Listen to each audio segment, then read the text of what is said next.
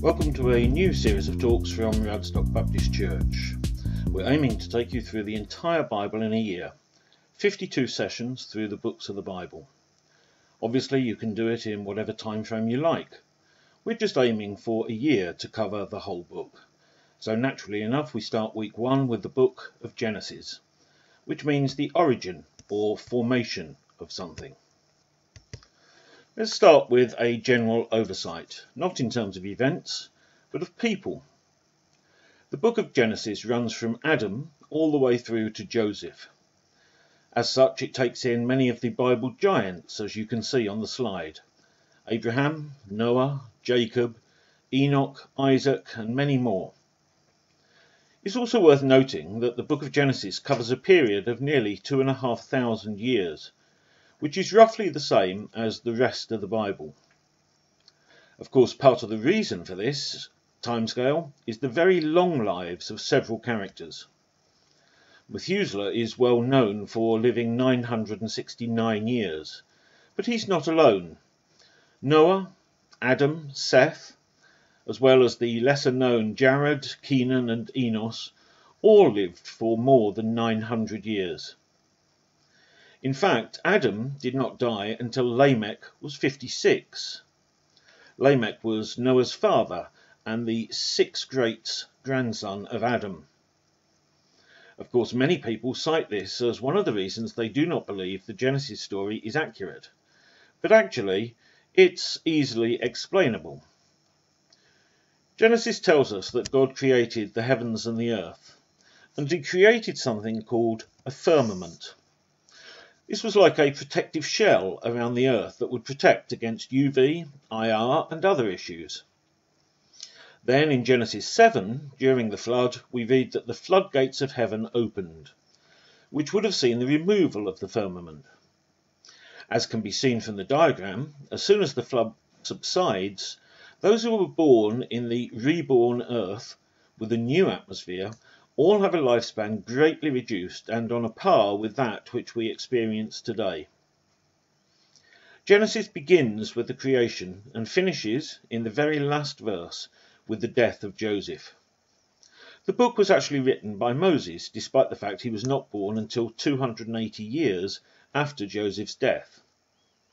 This was very much an era and a civilization where facts and information were passed down in great detail from generation to generation.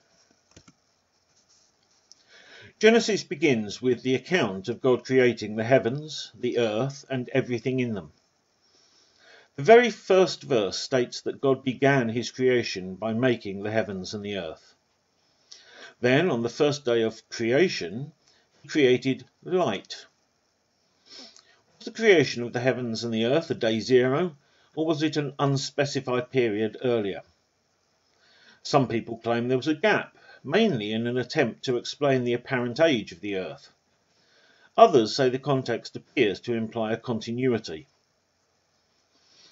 The truth is that the Bible doesn't say either way, and we certainly should not interpret the Bible to try to fit our understanding. We must adapt our understanding to what the Bible says. Where the Bible is silent, as it is here, it is wise not to speculate.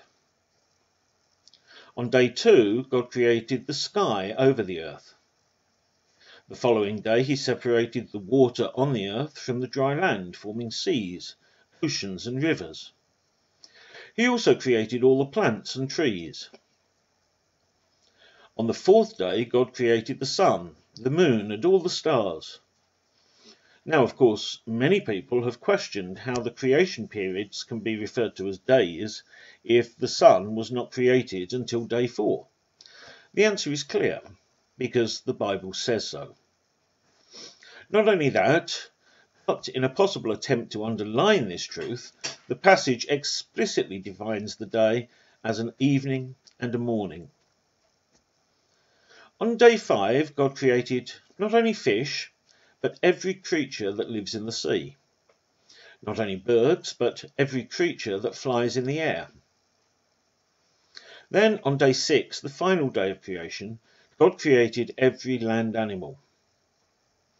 The final creative act, the pinnacle of God's work, was to create man, the creature God made in his own image, and into whom he breathed his own breath. Deciding that it was not good that this man, Adam, should be alone, God took one of his ribs and used this to create the woman, Eve. In creating man, God made something unique. But in creating Eve, he created something very different. He created humankind, a society, a civilization. On day 7, the Bible states that God rested from his work, thereby creating a special holy day. Did God need to rest? Well, clearly not in the sense that we understand it. He was certainly establishing the principle of a holy day of rest. Sadly, the perfection of creation didn't last long, and we witness God's ultimate creatures disobeying him and sinning. Both the man and the woman fell. The order is irrelevant, as is the encouragement and deception of the devil working through the serpent.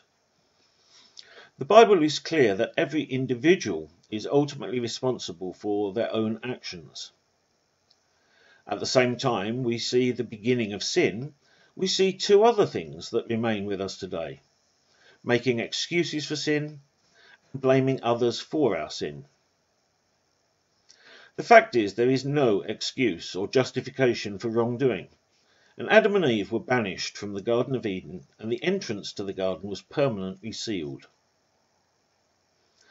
Adam and Eve had been instructed to be fruitful and multiply. They had several children, although only the 3 oldest sons are mentioned by name: Cain, Abel, and Seth. We see that from the very beginning there are principles established that carry through the entire Bible. Man is seen as a worshipping being, only one of God's creatures who worship their Creator. Both Cain and Abel seek to worship God. Abel, a shepherd, makes sacrifice of one of his sheep.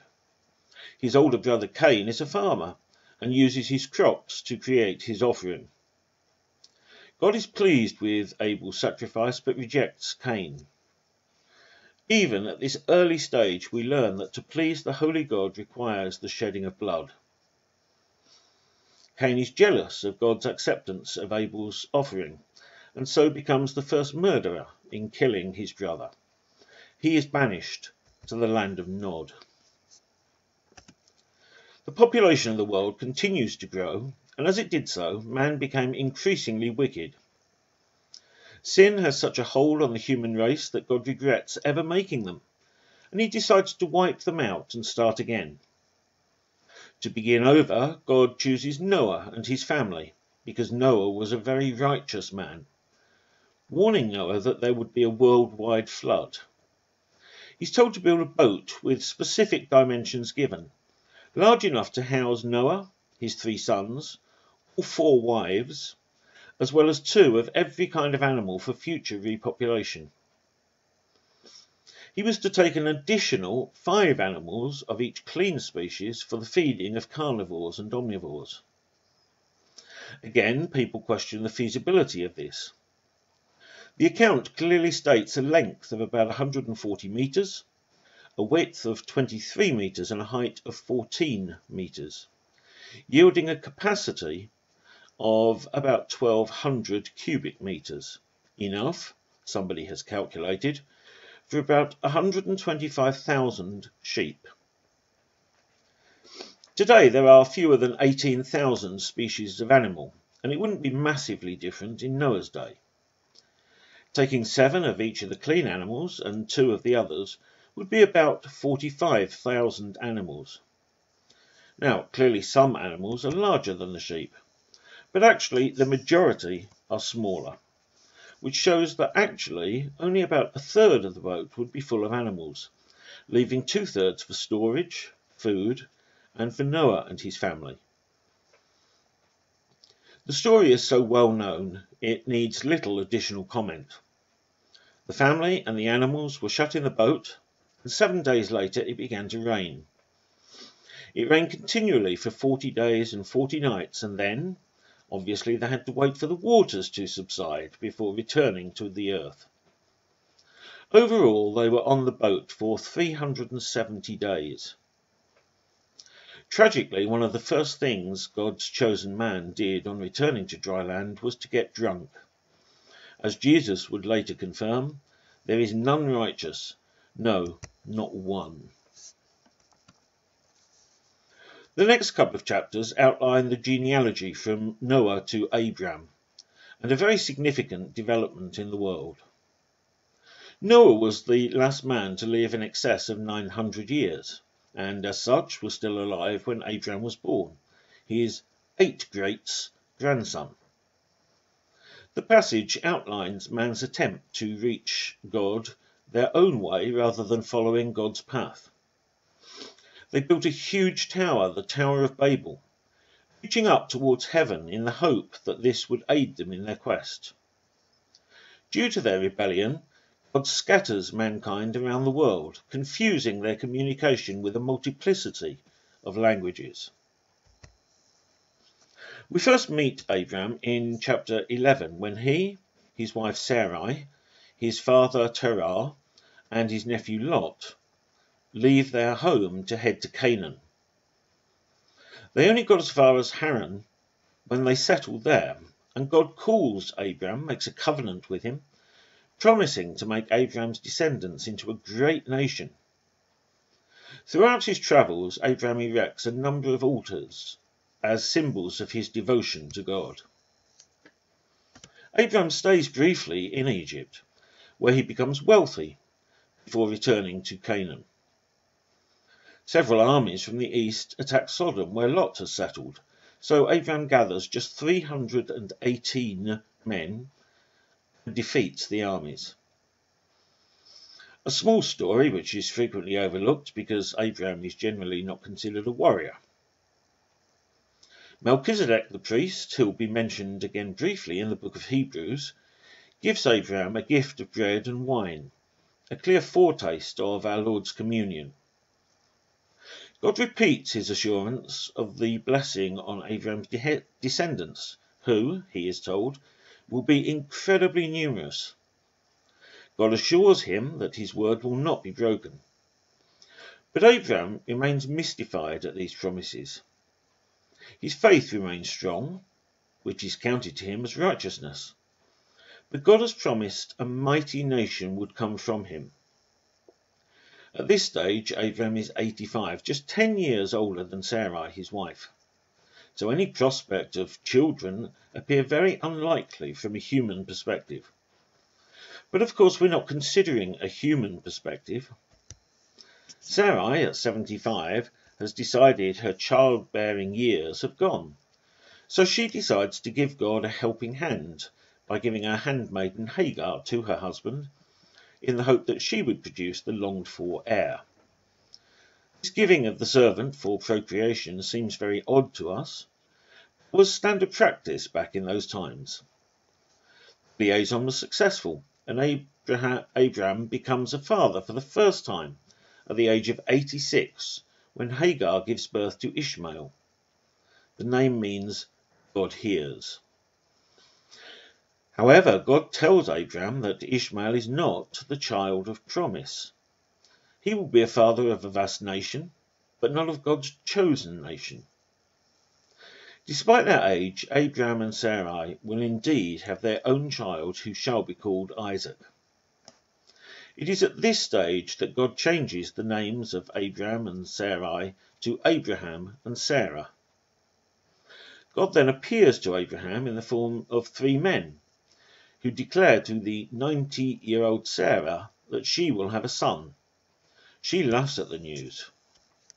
The 3 men travel on to the cities of Sodom and Gomorrah to destroy them because of their continuous wickedness. Abraham pleads on the city's behalf, hoping to save his nephew Lot. The messengers persuade Lot to flee the city with his wife, his unmarried daughters, and tell them not to look back as they leave. However, as God rains down burning punishment on Sodom and Gomorrah, Lot's wife looks back at her home, and she is turned into a pillar of salt. Lot and his 2 unmarried daughters make it to safety. His married daughters had married evil people from the towns and so perished. In fleeing, Lot lost his married daughters, his sons-in-law, his grandchildren, other relatives, his friends, and every possession he had. A timely reminder that we must not allow anything or anyone to keep us from fleeing to salvation. Meanwhile, Sarah does give birth to Isaac at the age of 90, with Abraham now 100 years old. Abraham sends Hagar and Ishmael away following a request from Sarah. God then gives Abraham his toughest test to date, telling him to kill his son Isaac as a sacrifice. The place of sacrifice was getting closer. Abraham was struggling. He had wrestled with the matter in his heart 1,000 times since God had spoken. As he was thinking, his servants ran up and suggested a time of rest. The sun was very hot, and the old man agreed to stop for a while. The animals were tied down, and the servants both lay down under a tree to sleep. Beside him stood Isaac. He said, "Isaac, my son, come and sit with me a while." Isaac came and sat with his father. Heat made him tired, and he quickly fell asleep. Abraham turned his eyes to his son, and he knew what he had to do. As Abraham heads to sacrifice Isaac, we consider who Isaac was. Isaac was a gift. Isaac was a promise. Isaac was Abraham's beloved son. God had promised to make Abraham a mighty nation through Isaac. And Abraham believed God, and nothing had ever happened. God had promised to make Abraham's descendants through the son he was holding as numerous as the stars, and God keeps his word. But now God asks Abraham to sacrifice the one thing that had an opportunity to become another God in his life. For Abraham, that was Isaac, his special child. He was the son who was going to fulfill the promise of God. From this son, his descendants were going to multiply. For a person who wants to walk with God, there's only one option when an Isaac begins to take the place of God. That Isaac must die. The old man, his son, and the servants were 3 days into a journey when they stopped. Abraham gave orders for a camp to be set up, and the servants began their work. Abraham began to examine and make sure he had everything. He had the wood, the fire, the knife. Could he obey God and do what had been commanded? He looked at his son Isaac. Perhaps he had put too much trust in him. After all, it was God that had given Isaac to him. As he made the final preparations for Isaac and him to go on alone, he was sure in his heart he would sacrifice his son to God. God would be given the rightful place in his heart. Abraham helped put the wood on Isaac's back, and the two of them headed off to the place of sacrifice. Whenever we have an Isaac that we have lifted up, God will eventually ask that we sacrifice it. We cannot have two gods. Your Isaac will often be the thing that you trust in dearly, and it's hard to be asked to willingly give it up. God comes through and asks us to trust in him, not in the gifts that he has given us. Sometimes we don't realize how tough it was for Abraham. He was going to kill everything that God had promised and given to him. Yet he was still willing to trust God. When Abraham takes Isaac to the mountains, Isaac asks what animal they're going to sacrifice. And Abraham replies that God will provide an offering. In fact, in a glorious anticipation of the sacrifice of the Lord Jesus, Abraham explicitly tells his son God will provide himself a sacrifice. Not God will provide for himself, as often stated, but God will provide himself. The most beautiful part of this story comes with the revelation of a name of God, Jehovah Jireh. When they reached the place God had told him about, Abraham built an altar there and arranged the wood on it. He bound his son Isaac and laid him on the altar, on top of the wood. Then he reached out his hand and took the knife to slay his son. But the angel of the Lord called out from heaven, "Abraham, Abraham!" "Here I am," he said. "Do not lay a hand on the boy. Do not do anything to him. For I know that you fear God, because you have not withheld from me your son, your only son." Abraham looked up, and there in the thicket he saw a ram caught by its horns. He went over, took the ram, and sacrificed it as a burnt offering instead of his son. So Abraham called the place Jehovah Jireh, the Lord will provide. And to this day it is said, on the mountain of the Lord it will be provided. God never wanted to see Isaac physically sacrificed. He wanted Isaac to be sacrificed in Abraham's heart. Once God knew that Abraham was willing to sacrifice Isaac, God stepped in and stopped it. The sacrifice had already been made. God steps in, though, and provides a ram to be offered in place of Isaac. Jehovah Jireh, the Lord will provide. God wants to bring us to the place of sacrifice with our Isaac. The things that we have been blessed with have become what we bless. God wants us to sacrifice them. For Abraham, God saw that the sacrifice had been made in his heart. Following Sarah's death, Abraham sends his servant to find a wife for Isaac. The servant prays to be guided for the correct wife for Isaac, and God leads him to Rebekah, whom he brings back to Isaac. Isaac and Rebekah marry, and shortly afterwards Abraham dies. Before leaving Abraham, it's important to reflect on some key lessons from his life. We see at the very beginning of his account, he began moving forward in faith, even though neither the direction nor the end point were clear. His faith is also an example to us, in that it was consistently a combination of both believing and doing. God told Abraham he would have a child, so Sarah gave him her servant. Perhaps the lesson here for us is to be careful who we take advice from. Finally, the 90-year-old Sarah does have her baby, teaching us that the impossible is not always impossible. Twice did Abraham split from the people he was close to. First his nephew, then his eldest son and his mother. Here he shows that sometimes it's simply better to separate if remaining together would lead to more unpleasantness.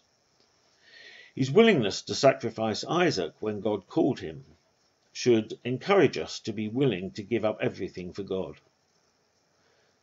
Perhaps the final lesson from Abraham will not be relevant to many, but I imagine it will encourage a few. Abraham teaches us that if your motives are right, you can be both godly and wealthy. In Isaac, we see several parallels with the Lord Jesus Christ. Theologians refer to this as Isaac being a type of Christ. Both had their birth foretold in advance. Both were named in advance. And both had a supernatural birth. Like Jesus, Isaac was offered up by his father, willingly submitted, and was ultimately delivered. As the church is referred to as the bride of Christ and is chosen by God, so Isaac had his bride selected by his father. God reveals to Rebekah that she will give birth to twin boys who will represent two nations, one stronger than the other. Esau is born first and is extremely hairy. Jacob, who is smooth-skinned, is born immediately afterwards, grasping the heel of his brother. Isaac's two sons grow to be opposites. Esau is a hunter, a strong and coarse man.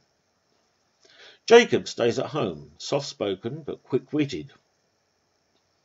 One day Esau comes home from his hunting feeling really hungry. He demands to be fed, and after some negotiation he agrees to give Jacob his inheritance rights in exchange for a bowl of soup.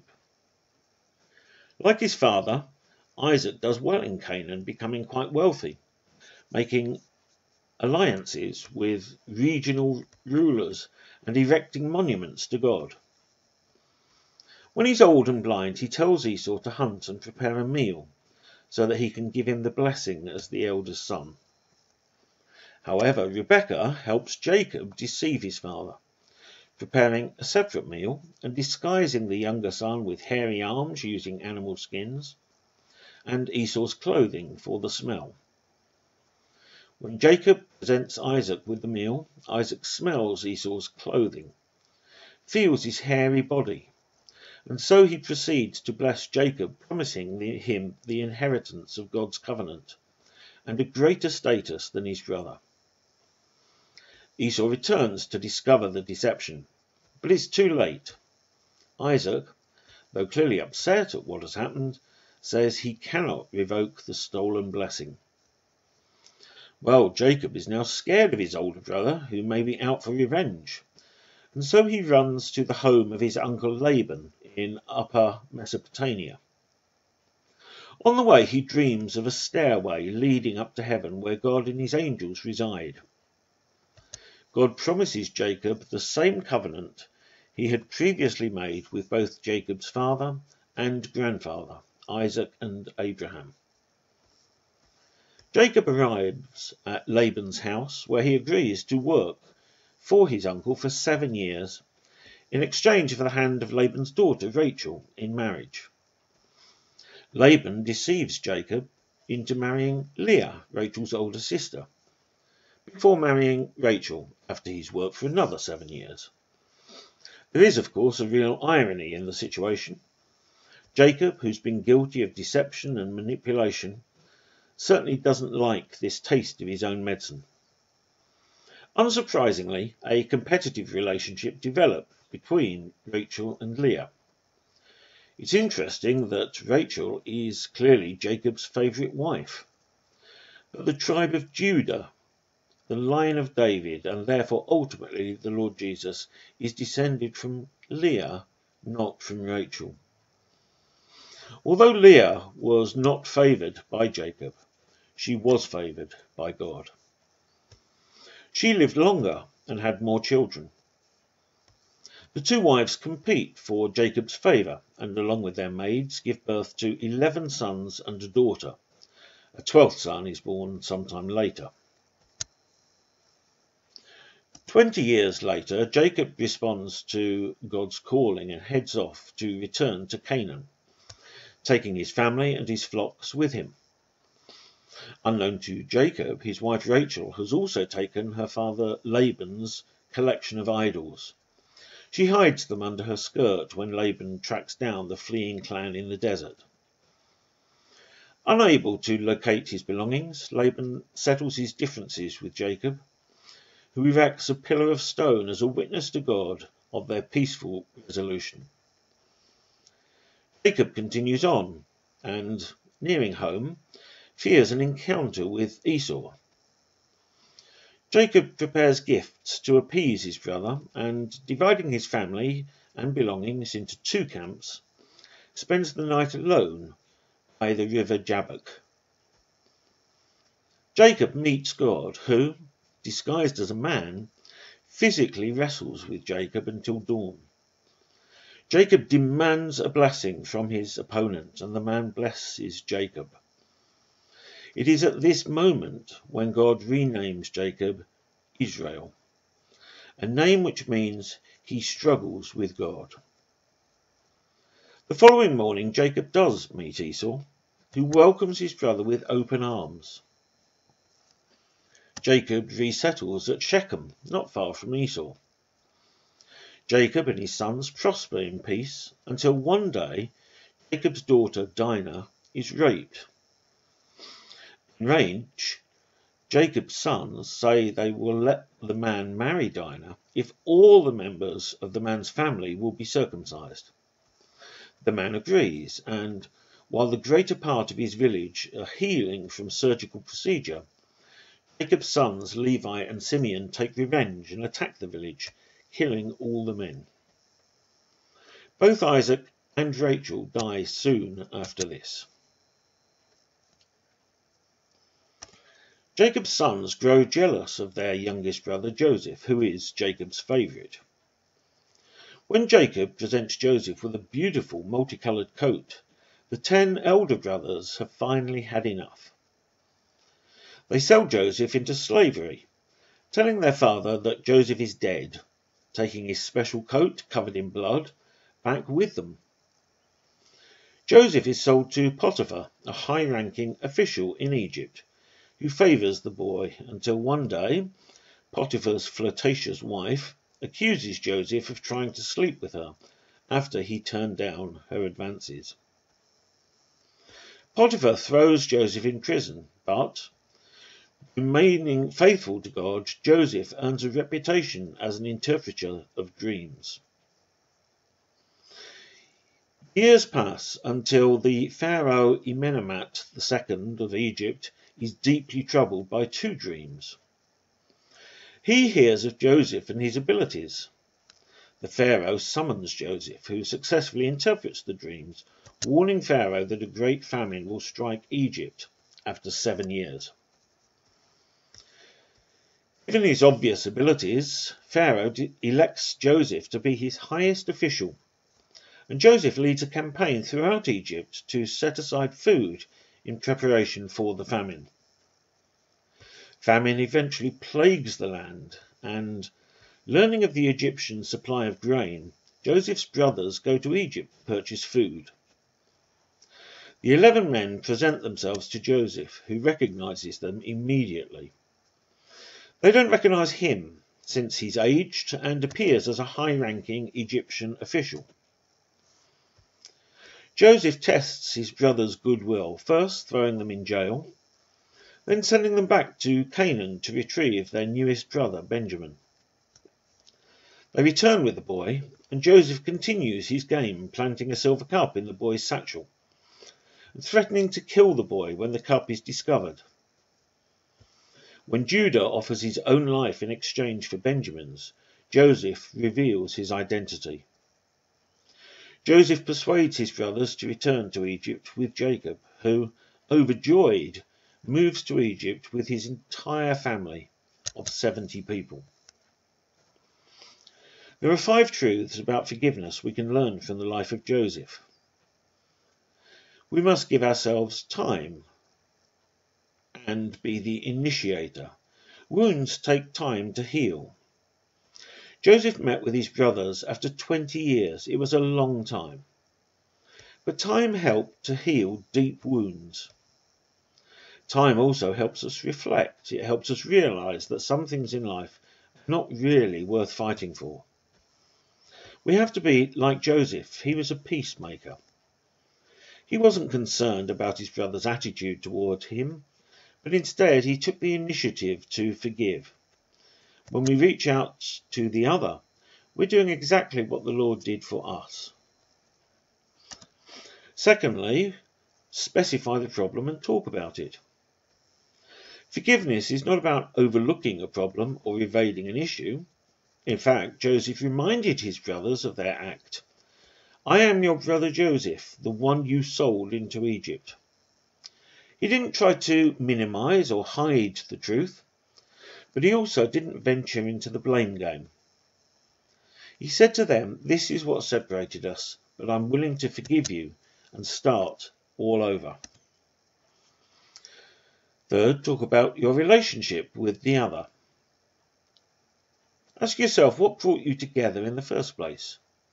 Joseph not only identified himself as the brother, but also asked, is my father still alive? Showing that family relationships are important. Fourth, be willing to forgive, even if you're the victim. Joseph never forgot. He actually reminded his brothers of the wrong.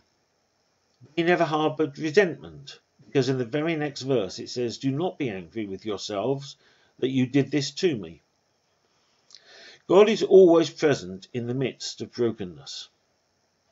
Joseph was able to see God in their situation too. He told his brothers, "God sent me before you to preserve life. Nothing escapes God's notice." Perhaps he's watching to see if we will honour him. Forgiveness may not be easy, but if we claim to be a child of God, we have to do it. And finally, show your feelings. After introducing himself to his brothers, Joseph wept loudly, that the Egyptians standing outside heard it. Then he said, "Come closer to me." 20 years of bitterness that distanced the brothers were broken when they were invited to get close to Joseph. Joseph kissed his brothers and wept over them. His brothers never rejoiced as much as he did. That's okay. Don't expect too much from the other side. You do your part and do it for the glory of God. This life is too short to harbour bitterness. As Jacob approaches the end of his life, he promises Joseph that the covenant will pass on through Joseph and his two sons, Manasseh and Ephraim. However, when Jacob places his hands on the boys to bless them, he crosses his arms, placing the right on Ephraim, the younger son, and the left on Manasseh. Joseph protests, but Jacob says that Ephraim will be greater than Manasseh. There appears to be no massively significant reason for this, other than the emphasis that, while the world will always favour the older, the spiritual look for other reasons of choice. No doubt in his mind, Jacob clearly remembered how he had usurped Esau. His father Isaac had overtaken Ishmael. And even Joseph himself was a son of favour despite being the 11th born. Jacob dies soon thereafter, and, accompanied by the Egyptians, Joseph buries his father in Canaan. The family returned to Egypt, where Jacob's descendants, the Israelite people, grow rapidly. Joseph eventually dies, instructing his family to return one day to the land God has promised to give to Abraham, Isaac, and Jacob. Opposing elements generate both irony and reversals in the stories of Isaac, Jacob, and Joseph. Esau does not merely receive a lesser blessing because Jacob steals his inheritance, but is actually cursed to serve his younger brother forever, barred from the covenant entirely. Characters are increasingly deceptive in these stories, and their skill at deception, perhaps surprisingly, earns them praise and privilege rather than punishment. Jacob deceives Esau, and as a result becomes the founder of one of the greatest nations in the Old Testament. Laban deceives Jacob and receives twice as many years of service from him as a result. Jacob's sons trick the Shechemites in order to murder them. The most interesting deception is Joseph's decision to veil his identity from his brothers. When Judah offers his life for Benjamin, Joseph forgives his brothers. Trickery is replaced by the possibility of redemption, foreshadowing God's plan to reverse the Israelites' fortune with a promise of abundance in a new land. Joseph, the ancestor of the Israelites, never has an explicit conversation with God, yet he notes in the final chapter of Genesis that the happy outcome of the first trick his brothers play on him has helped him save many lives in Egypt. The experience of Joseph and Jacob shows that God's covenant is fulfilled largely through the act of struggling. Many New Testament themes have their roots in the book of Genesis. The Lord Jesus Christ is the seed of the woman referred to in chapter 3, who will destroy Satan's power. Noah and his family are the first of many remnants shown throughout the Bible. Despite overwhelming circumstances, God always preserves the faithful remnant for himself. Faith demonstrated by Abraham would be the gift of God and the basis for all future salvation for both Jew and Gentile. The overriding theme of Genesis is God's eternal existence and his creation. There is no attempt to defend the existence of God. The author simply states that God is, always was, and always will be, almighty over all. All people, regardless of culture, nationality, or language, are accountable to the Creator. But because of sin introduced into the world at the fall, we are separated from him. But through one small nation, Israel, God's redemptive plan for mankind was revealed and made available to all. We now rejoice in that plan. We can trust him to handle the concerns of our lives. God can take a hopeless situation like Abraham and Sarah being childless and do amazing things if we will simply trust and obey. The book concludes with the death of Joseph. Just before that, Joseph tells his brothers that although they had intended their actions for evil, God intended it for good. This brings us straight back to the cross and the Lord Jesus. His accusers, and indeed the world in general, intended it for evil, but God clearly created the ultimate good. Terrible and unjust things may happen in our lives, as with Joseph, but God will always bring about a greater good if we have faith in him and his sovereign plan. If you would like to know more, then do contact us at any of the contact addresses given on this slide. Or if you're ever in Radstock on a Sunday morning, come along to Radstock Baptist Church for our 10:30 service. You would always be very welcome.